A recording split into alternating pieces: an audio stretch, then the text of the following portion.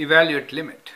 Show that limit x approaching 0 for x divided by absolute x does not exist. Okay, let's first understand our function x over absolute x. Now, what is absolute x?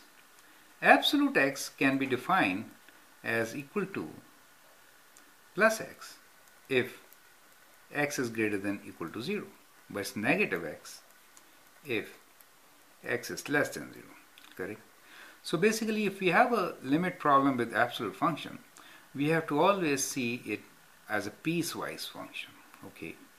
Now, so what we can, and since we are interested in x approaching 0, x approaching 0 means you need to approach from negative side as well as from positive side. What I'm trying to say is you need to approach 0 from left as well as from right. So if you approach 0 from left side, then basically x is less than 0. So you will use minus x for absolute x. But if you approach the function from the right side, in that case x is greater than 0, and so the value of absolute x will be positive x. So basically it's a piecewise function, and in such cases we have to see the value of limits from both the sides. Now let me say, let's approach from the left side and from the right side, okay? Left side means when x approaches 0 from negative side, okay? Right side is when you are approaching 0 from the positive side. That is the meaning of left side and right side, okay?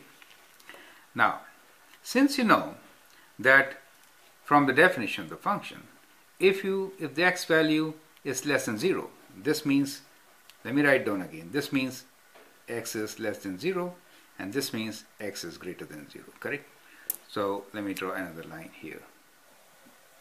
Okay, now since you're approaching from this side, our function reduces to limit x approaching 0 from negative side, x over minus x. Why minus x?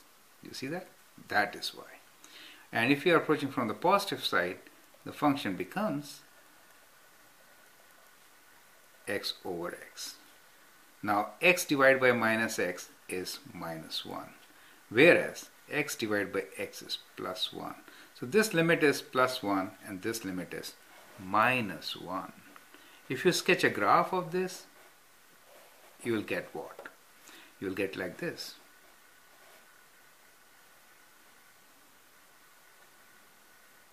So you have a hole here at minus 1, and this is a plugged in. So the value of function for greater than or equal to 0 is plus x. So x divided by plus x will give us plus 1, right? So that is the function, and this is x, and at origin, when you approach from left side, you are approaching minus 1. When you are approaching from the positive side, you are approaching plus 1. Since both are not equal,